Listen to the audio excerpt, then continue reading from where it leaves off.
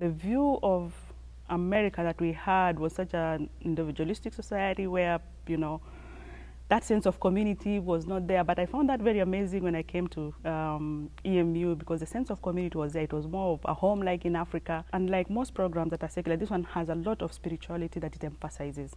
And for me, peace building has a lot of issues to do with making meaning for mankind and human beings. If you do that outside of other programs like development or humanitarian response, outside of the spirituality, which is the essence of all human beings, there's something missing. So that was very powerful, and it was a unique thing about this program.